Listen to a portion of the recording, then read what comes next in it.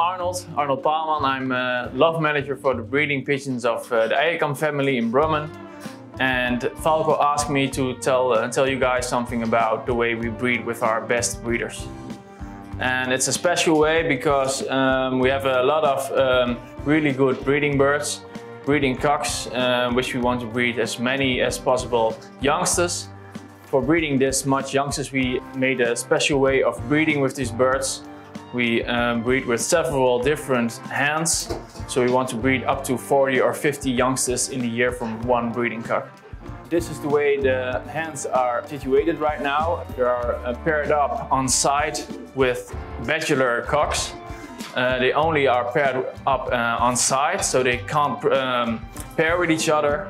And after 4 or 5 days, we're going to pair them up with our good breeding cocks. Then they will make love with their good cocks, and after that, within a few days, they will start to lay eggs fertilized by these top cocks.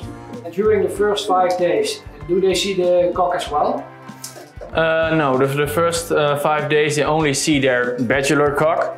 So they're only paired, so the cycles for laying the eggs will start. But the first few days aren't important for fertilizing.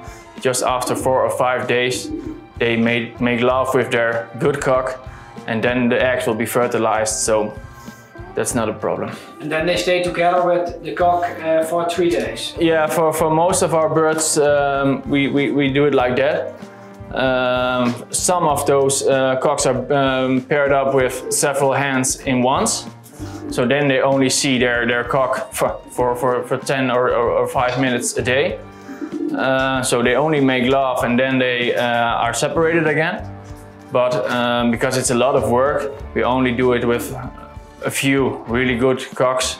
And for the rest, we choose to pair them up with one in one. So they only see the normal ones. They only see the cock for 4 or 5 days until they lay eggs, and then they are separated again.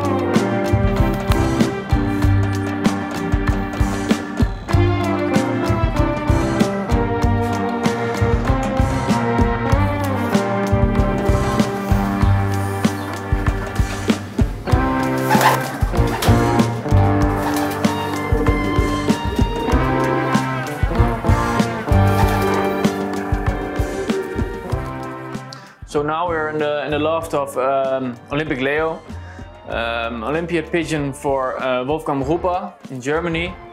Already father to a first prize winner against 7,000 birds. He's direct for Leo Hermans. And this is one of the cocks we use for this kind of breeding. Now we're going to pair him up with his own daughter. So an inbred pairing. He's really easy to work with.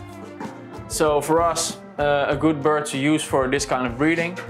And now I'm going to release the hens so they can make love to each other.